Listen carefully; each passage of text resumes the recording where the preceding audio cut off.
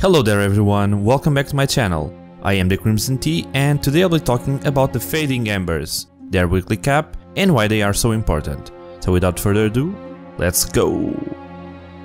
Currently in Diablo Immortal, free-to-play players have very few ways of attempting to get 5-star legendary gems.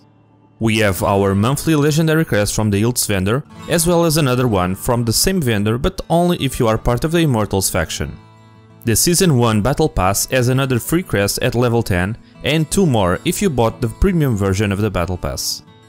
As you can see, there are very few legendary crests for free, so what else can we do to get chances at 5-star legendary gems without paying? Well, Fading Embers is a material that drops whenever you do an Elder Rift.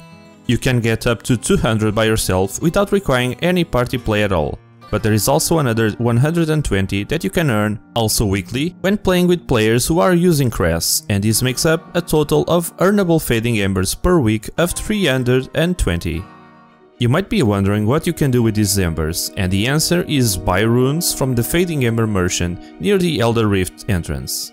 You can get magic runes and rare runes, and those are used back at the jeweler to craft legendary gems, but currently you are not able to craft 5-star legendary gems this way. However, you can also get Fa runes, and those cost 18 Fading Embers each, but also at the jeweler there are 3 crafting recipes that use this Fa rune, in different amounts of course. With 7 of those runes you can get the recipe 1-star legendary gem.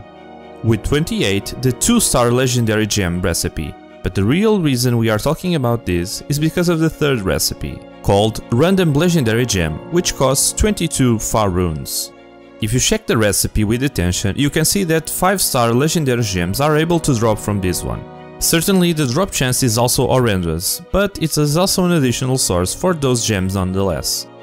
Quick math tells us that 22 Fa runes at 18 Fading Embers each end up costing us 396 Fading Embers. And if you recall, we have a weekly cap of 320, meaning that even if you farm your weekly cap, you won't be able to do this recipe every single week. I know these aren't the best news, but if we are being honest with ourselves, I assume we weren't expecting any better.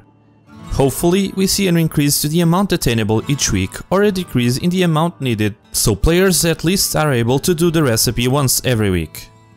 I doubt this would break the monetization of Diablo Immortal either way, but at least it is something pretty easy to change and positive to every single player. I hope you enjoyed the video. If you did, remember to comment, like and subscribe. I'll be covering Diablo Immortal and only buying the basic battle pass, so if you are interested in guides on the game, stay tuned because I've got plenty in the works. With that said, thanks for watching and I'll see you on the next video. Bye!